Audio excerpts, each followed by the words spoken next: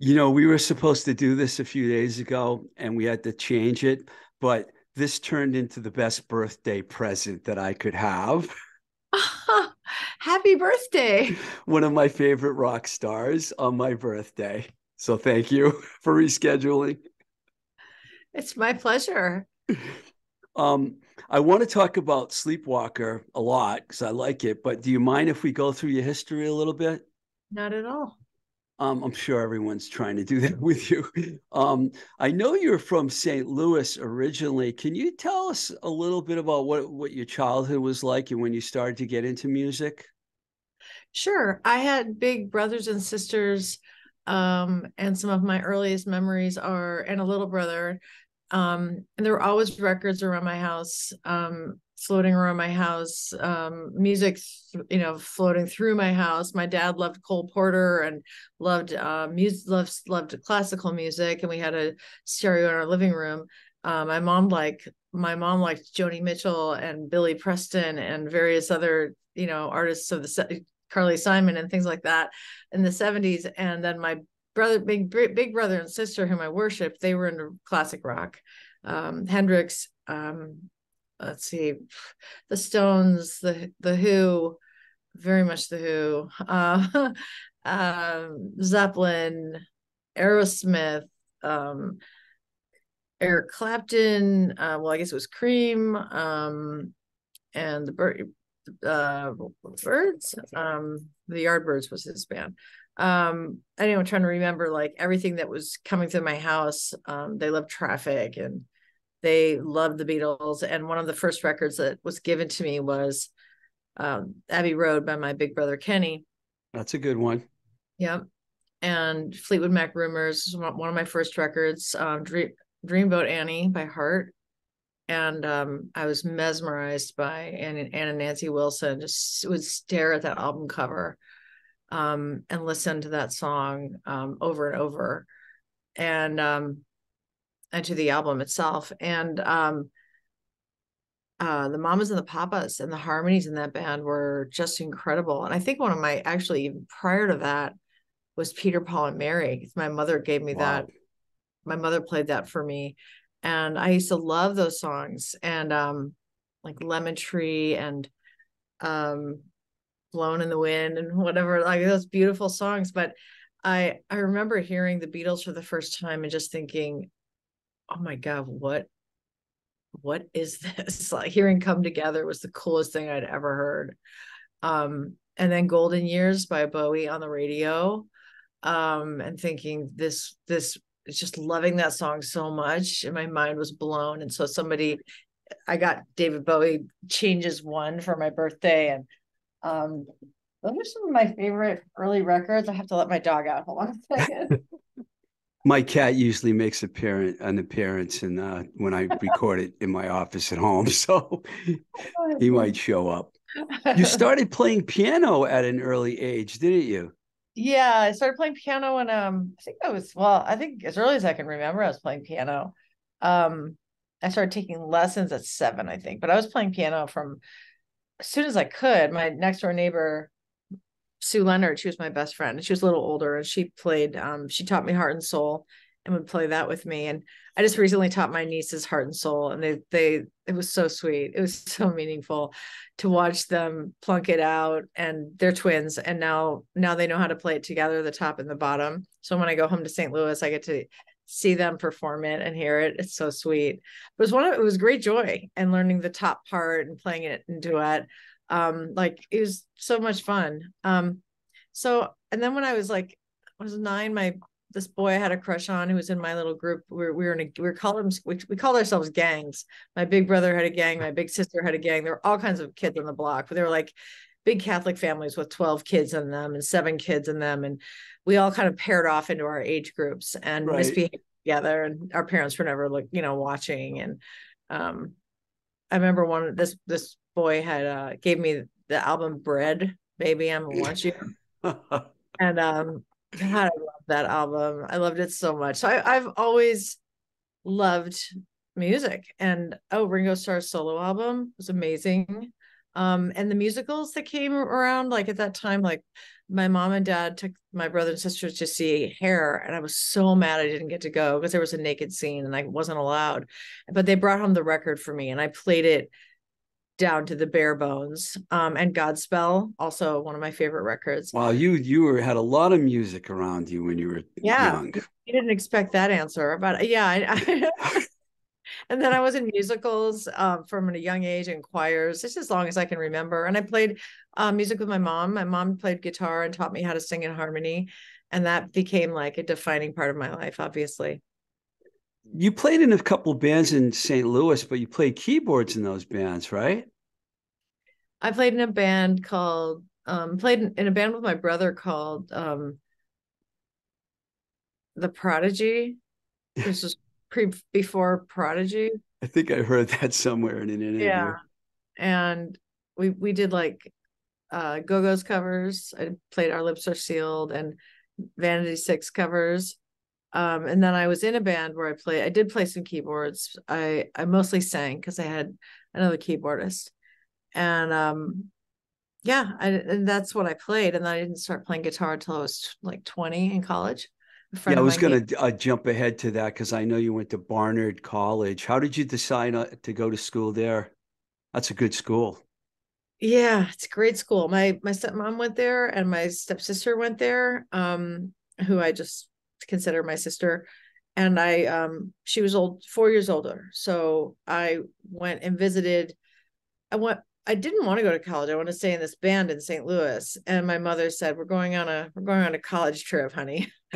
And took me back east. We went and visited the Seven Sister schools, mainly because my mom went to Sarah Lawrence, my stepmother went to Barnard, and there's a history of that in my family. My uh, it intrigued me going to an all women's college. So So we were, You mean like Wellesley and Smith were probably on that list too? yeah, Wellesley, Smith, Mount Holyoke, um, Barnard. Let's see, we also visited Wesleyan and Hmm. Princeton. Wow. My dad went.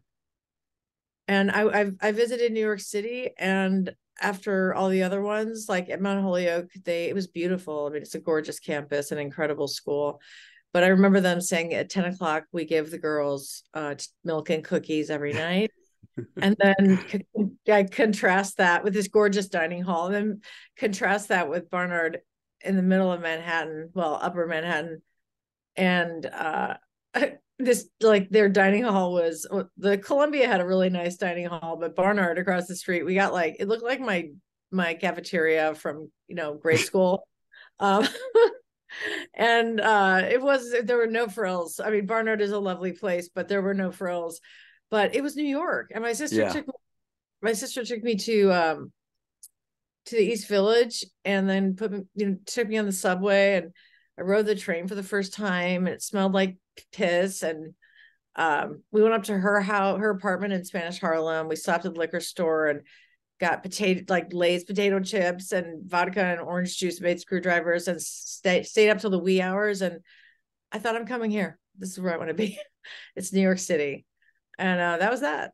I read or heard in an interview that you were a fan of Suzanne Vega, who also went there. I bring this up because I got to meet and work with Suzanne a little when I worked at A&M Records. She was cool, very cool. You really liked her, apparently, huh? Oh yeah. I came across her music at that time. I think sophomore year in college. They stuck me and a bunch of the students off campus at this building called the Lucerne on 79th in Amsterdam. And I was in an air shaft. And there were a lot of people with fixed housing, fixed rents so there was like a real like elderly set, and then a bunch of young Barnard sprites like coming into that building in flux. And it was a big contrast, the tenants in the building. Like there was a couple that would just throw plates up and down the hall and yell at each other while we were in study hall. It was just nuts. There was a guy next to us who would just moan at night, and it was, there was nothing we could do to help him. It was very weird. um anyway, I was that was a kind of it was a strange year because I was off campus and I was commuting in a school bus, And we didn't have any light in our apartment, like really green depressing carpeting, and really no sunlight because we were on an air shaft, and I remember the radiator just clanging all the time. And we didn't have a kitchen, so we'd wash our dishes like in the sink and the bathtub. My stepmom, who went to Barnard, was horrified when she came to visit. She's like, for the money we spent for you to go here, I can't believe they have you here. And but it was home. And the point is that they were playing Luca on the radio at the time, Mm-hmm. and I was listening, and I can't remember when I got that record, but this preceded Luca. Yeah, Luca was on the record with Cracking, and I was in love with her music. And then I discovered that she and I shared later I found out we shared a thesis advisor, and she was one of my favorite professors in college, named Tamia Sell. And Suzanne Vega had also been an English major. She may have had something to do with my choosing my major, although I was already on track for that. But um, she really influenced me. I mean, I really identified with her songs, with her songwriting, with where I was in my life, and I thought she was incredible. I still do. And um, and then Tom Steiner came out, which is of course where we all ate, Mm. and it is not looks nothing like it does in Seinfeld. It's a different interior, just so everybody knows. It's the same out. You can see the sign outside, but that's not our Tom Steiner inside. Um, and yeah, and then there was a centennial celebration of Carnegie Hall, and Suzanne Vega and Laurie Anderson, also a Barnard alum, played there. Oh yeah, That was nice. really, really nice to go see, really special. And I saw her play in St. Louis one after college, I think. And I just have always adored her. Wow.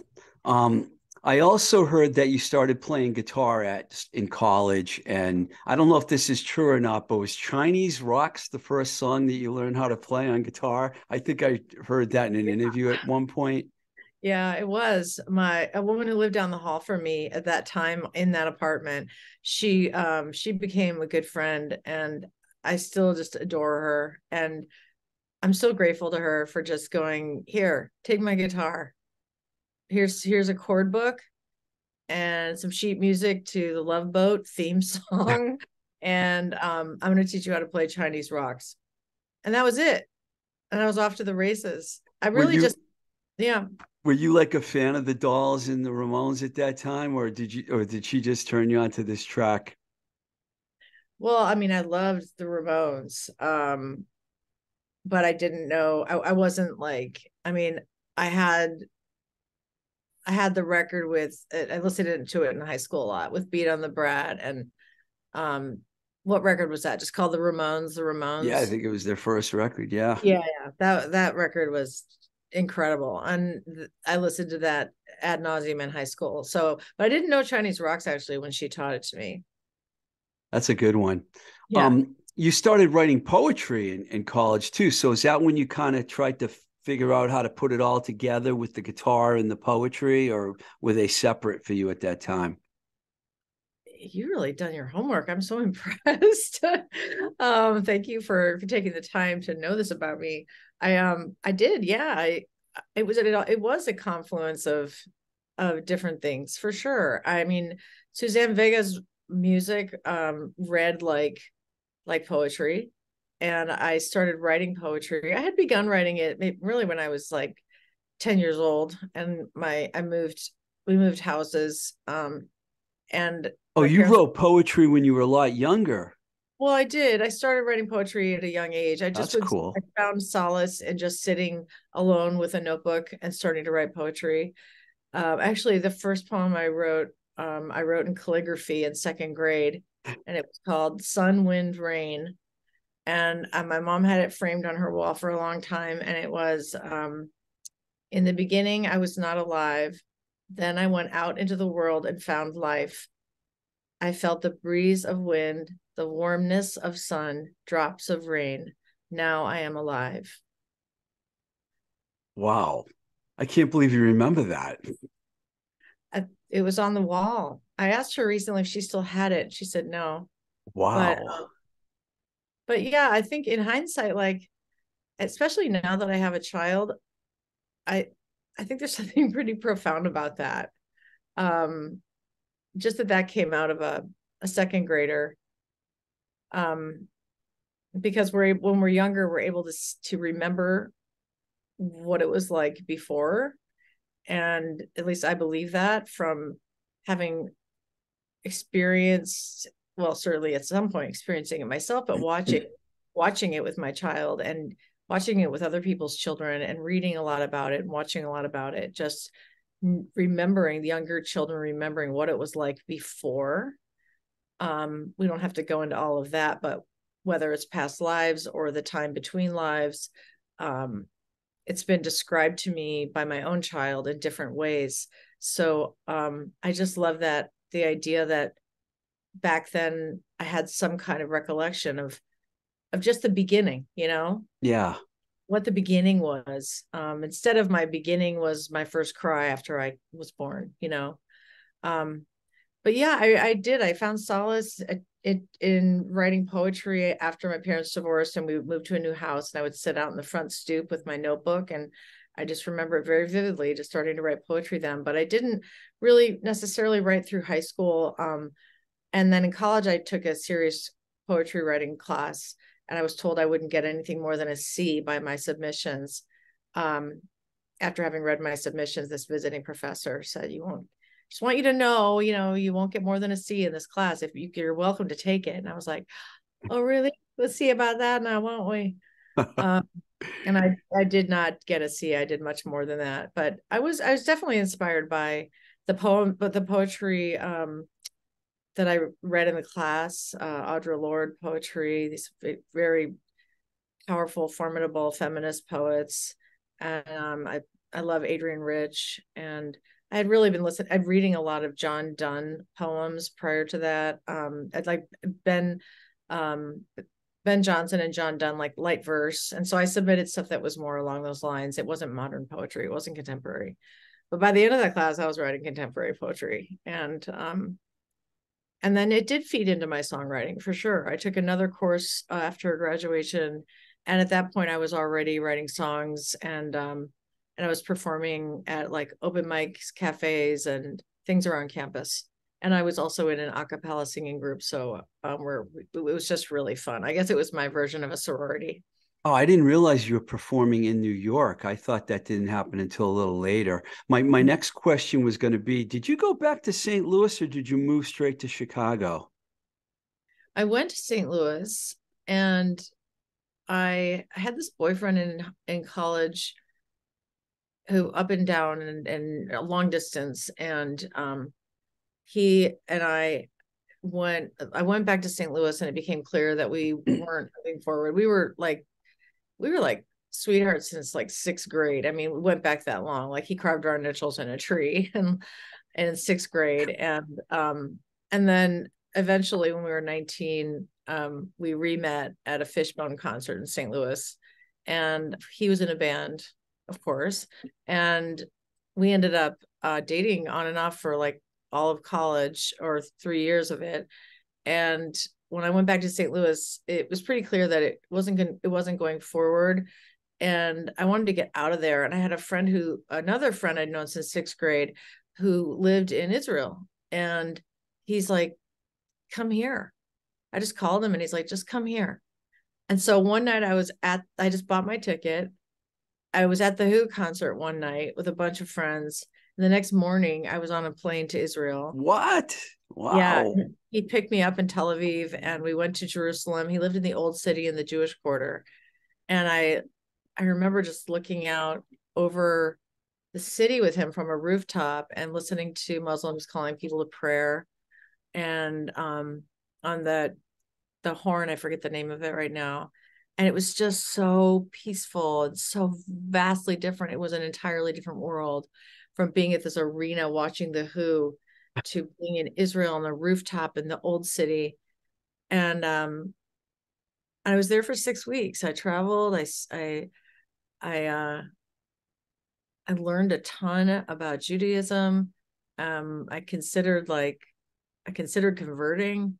I found God there, And then I was had this calling because I had seen a theater company in Chicago earlier that summer called The New Criminals. I'd seen them work out, like do an improvisational workout, and they were so incredible. And another childhood friend was in that theater company. It was John Cusack's theater company. Oh, And nice. a lot of theater actors were in it. John's brother and Jeremy Piven, who we have all Yeah. come to. Um, Paul Adelstein, who's a formidable actor and has a great career now. A lot of people came out of there. Paul Quinn, Aidan Quinn's brother, and Tim Robbins' sister, Adele. It was a really talented group of actors from Evanston, Illinois, and around Chicago. And I saw them. It was like punk rock theater. It was so cool. They wore the white face makeup. It was all based in Commedia dell'arte, and I was so enthralled and like felt my heart racing. And I thought I could do that. I could do that. So when I was in Israel, I was both like lured to stay there instinctively. I felt like I want to stay. I just want to stay here. And then I also had this pull, like really strong pull to move to Chicago and start just be in the arts, like whether it's be in that theater company or play music full time, start a band. It was calling me. And I had this vision of like driving a Jeep and blasting Zeppelin out of it. Like a convertible Jeep. I never got the Jeep. I did blast Zeppelin quite a bit, still I do. believe that. And I ended up leaving Israel and moving back to St. Louis. I literally, one of those kids in those big Catholic families. She was grown up and had an apartment with a room in it, and she said I could live in it. And so I packed up some, like just trash bags full of clothes, and got in my car.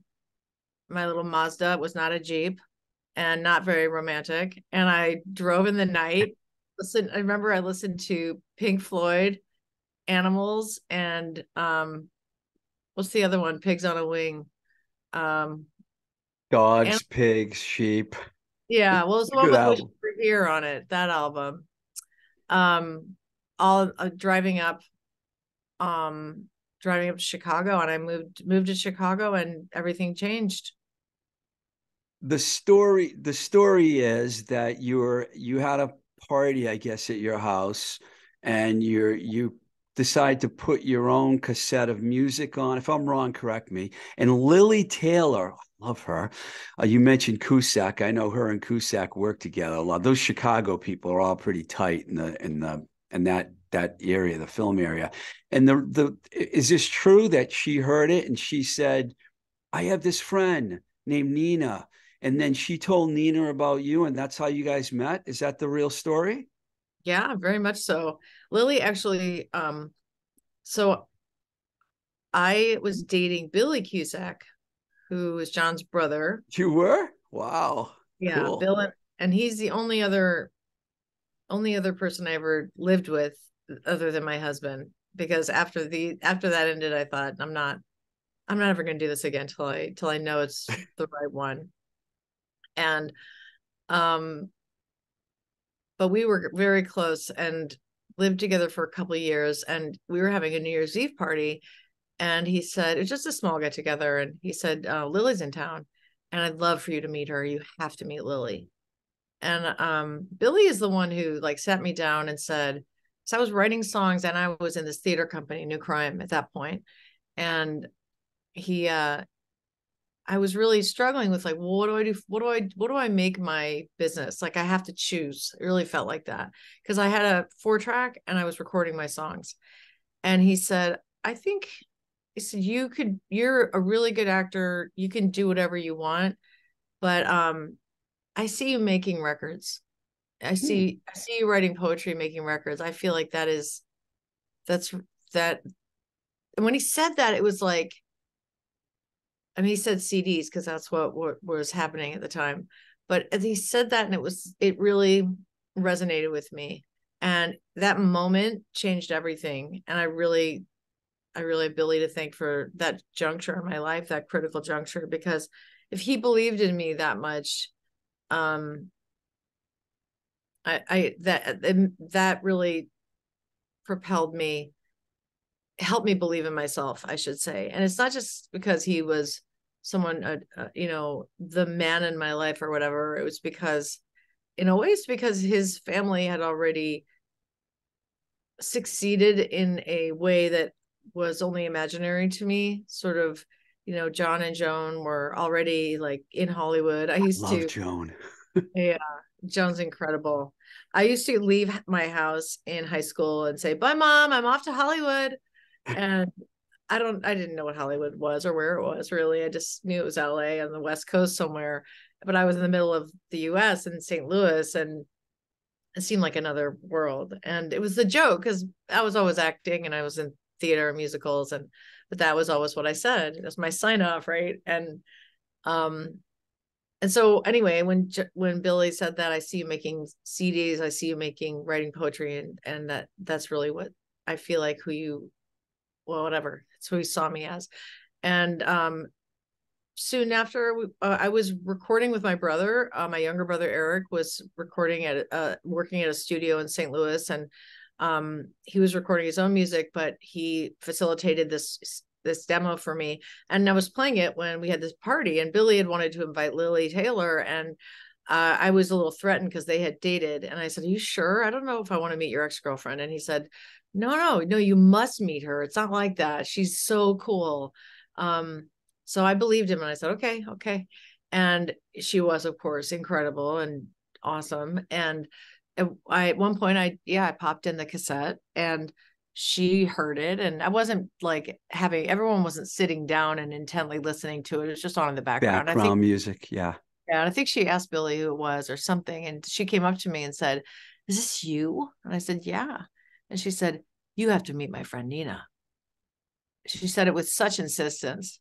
And I said, "Okay." She said she just graduated college. She's looking for people to play with. She's an incredible voice, and you guys have to meet. And it was basically like Lily set us up, as we've said a million times, on a blind date, and left town and left us to our own devices. And so the first time I met Nina, it was like me and my guitar knocking at her apartment door, and I played her some songs and she played me some of hers. I liked her instantly. She reminded me of my family, and I felt like I already knew her. And we sang together, and I thought, okay, this is it. This is what I do now. And I know you tried a few other people out before Jim and Steve came into the picture, but it seemed like once they got on board with you guys, things started happening really quickly after that. Yeah, yeah, for sure.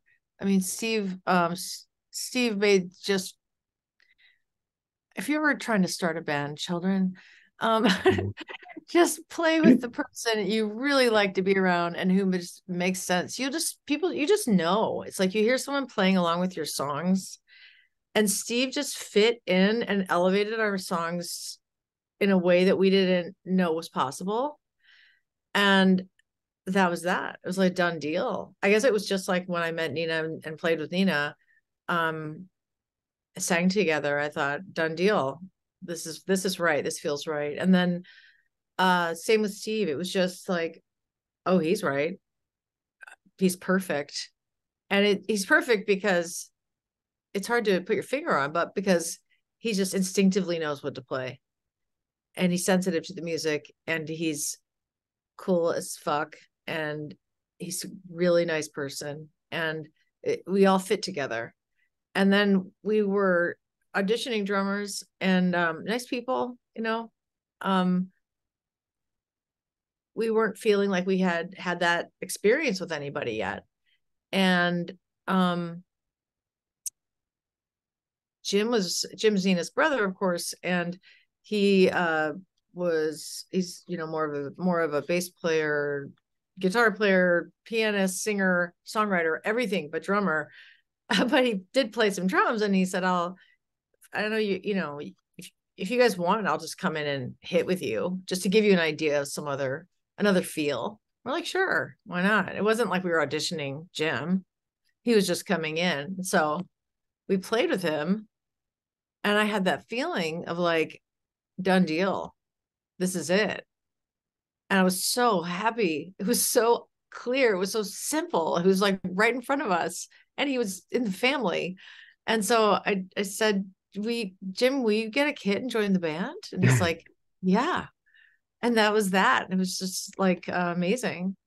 And And then you guys didn't really play very many shows before Minty Fresh got involved with the band, did you? no, 3 to be exact before we, Three. yeah, Wow. yeah. I think Jim was at our first show, as was Brad Wood, who recorded American Thighs. And they were friendly and had some kind of deal where Brad was recording Jim's 7 inches for Minty Fresh, which was a brand new label at that point. He tried to sign Liz Fair to Zoo Records, and they passed. So he left Zoo, and then Matador signed Liz. But he was done. He's like, I know what's good. I don't need a label to. I don't want to speak for Jim, but that was his path. But when we met, he was just eager to get us in the studio, and so he asked Brad to record us, and instead of doing a bunch of different 7 inches, to just put it all into this one album. And I don't know if Brad knew what he was getting into, because we were not easy to record. We weren't like some bands can just go in and knock it out in a couple of weeks. We had 2 weeks scheduled, and it took much longer than that. So we started touring intermittently between like stretches in the studio, because they were booked. They had other bands coming in. And so they fit us in where they could, and we finished the record piecemeal. And so by the time when Seether suddenly came out, we chose to put it out, but we didn't know it was going to hit the way it did. We didn't even have a finished record to release. So we, silly now to think about it, but we were like asking radio to hold off on playing it, because we weren't ready. We didn't have a product. I remember that time well, because I was at A&M Records, and I remember you guys kind of came out of nowhere. I know a lot of people says that happened, but did it feel like you sort of got shoved into the public eye really quickly? I know that you and Nina had been working on songs for a few years before that, but the success kind of came really quickly, didn't it? Yeah, it did. It came out of nowhere. We were not expecting that at all. And we were, of course we were over the moon. Didn't even know what was happening to us. And it was like a whirlwind. Because, I was essentially, we were managing the band, obviously. And if not more so me, because we were both fielding all the calls, and it was a lot. Like I feel this way a little right now, honestly, because I'm self-managing, although I have a co-manager now, who's taking so much off of my plate and helping me immeasurably. But I've been self-managing Sleepwalker and this whole project. And I remember it is hearkening back to what it felt like in the beginning of Veruca Salt, to come home and literally have, at the time it was like, now it's like 17 or to 20 emails waiting for me, right? Or texts, or at the time it was voicemails, and I had an answering machine, and it would just blink. I remember the number 17 blinking at me when I came home one day. It was like booking agents, managers, lawyers, clubs, press. It was everyone who wanted to talk to us right at that moment, and be a part of this. And we felt like, okay, this has gotten bigger than us, and we can't really manage this on our own. But that said, getting managers was, it changed us, and I don't know that it was the smartest move in hindsight. I don't know that we had a choice. Maybe it was the management we chose, but we really needed somebody grounded to help us through what was happening to us, and to be able to recognize it, identify it, and talk to us about what this was, be able to put a name on it and say, we've seen this before, we understand what's happening to you, and let us give you like a tutorial, like let's lay the groundwork so you guys know what's going on. And to see, like, to protect us from ourselves, really, from like the inner workings of the band, to be able to say like, this is going to get hard on you guys. I think the best advice we got was not from our management, was from Vicki Peterson from the Bengals when we were in New Orleans, and we were driving around with her and a friend in his really cool car, and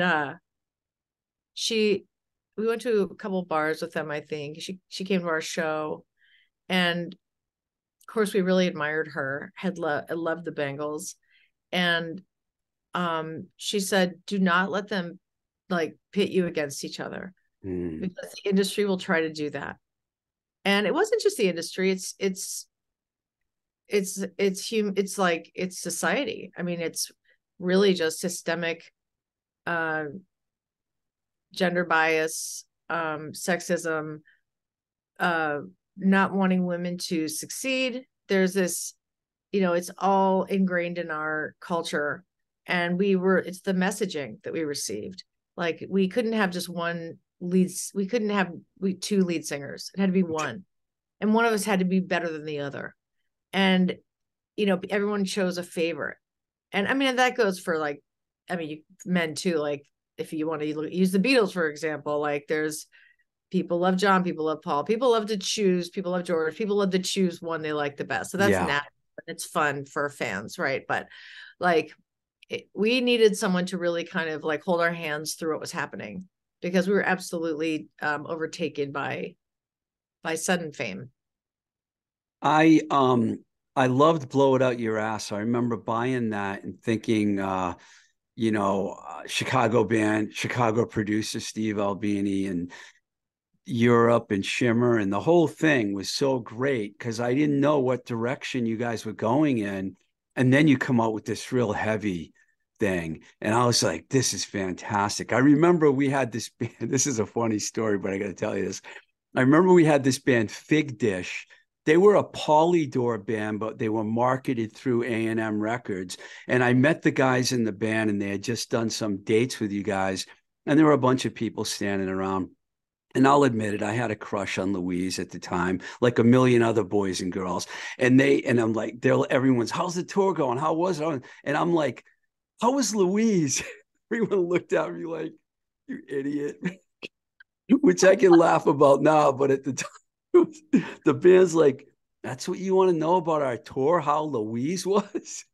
Well, first of all, I'm flattered. And secondly, flattered that, it was me and not Nina. I'm just kidding. But secondly, the irony in that is that one of the lead singers in that band was dating Nina. I don't know if you knew that part. So that probably added a layer of complication to their response. I didn't care. I was alternative marketing guy at a record label, and they were like, very low on our radar, unfortunately. And I didn't think it was funny. It was a funny thing, but I do remember that because you guys because when I heard that EP, I was like, wow. Then you recorded 8 Arms to Hold You with Bob Rock. And I was like, wait a second. They just went from Albini to Bob Rock. Can you just tell me how the hell that happened? Yeah. First of all, Albini was.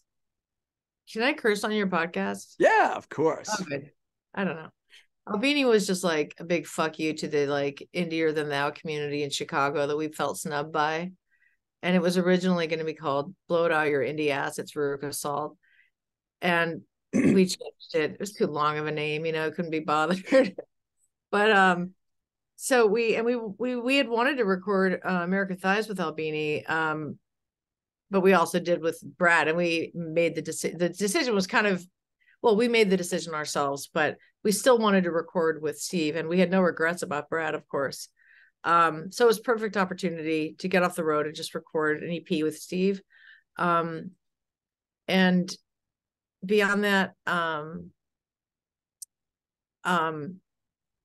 we were on tour with Live and PJ Harvey. Wow. Played Sheds in 1995. And so I remember like we were doing the West Coast, and I just remember every day we'd be sitting at catering and listening to the sound man for Live ring out the system, the sound system with Enter Sandman. Like that's the song he would play every day to hear if everything is sounding right. And so every day we heard Enter Sandman. And one day we were talking about who we were going to record the record with. And we had a meeting with Brendan O'Brien, who's amazing. Yeah. But he said he works really fast. He said, I don't work longer than 7 weeks. He's like, after 7 weeks, I'm done. And that may seem like a long time to make a record to certain people, but to us, it wasn't.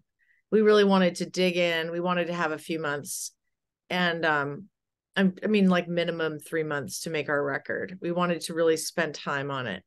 And so we thought, unfortunately that wasn't a match, only because of his timing limit. And so we had the same management as Metallica also at the time.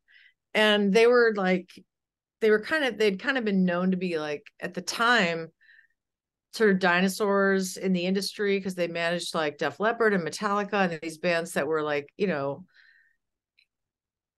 really cool, but like metal bands, and metal wasn't the coolest thing at the moment, Right. And they had seemed to have had their day. And we met with them, and Nina and I just kept making these decisions in the band that just seemed like the most punk rock thing to do, the most surprising thing to do.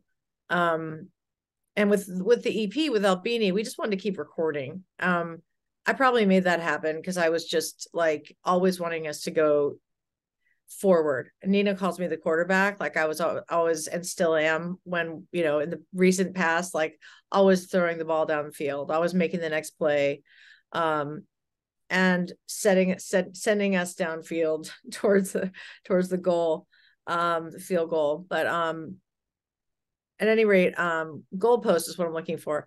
Anyway, so we're sitting around the catering and listening to Enter Sandman every day, and we had the same management as Metallica. We knew Bob Rock because of Metallica and our management. And there we were listening to this, and somebody said, like, maybe me, maybe Nina, maybe Jim, like, what sounds better than this? And we wanted to make a monster rock record. Like we wanted to go the distance. And in some ways, American Thighs had sounded really indie to us, and we were ready to sound big. We wanted to sound really big. And in hindsight, like Butch Vig would have been a good, call. But I think at that point it started Garbage and was really involved in very much taken up with that. But I don't even remember if that came up. We had lunch with him because we talked about re-recording American Thighs at one point. I won't get into all that, but yeah, we just thought, what sounds better than Enter Sandman? What sounds better than the Black Album? Nothing. So let's work with Bob. And we just made a decision right then and there. And we're also, again, we're just like, fuck all y'all. We're going to record this monster rock record with Bob Rock. It's going to be incredible.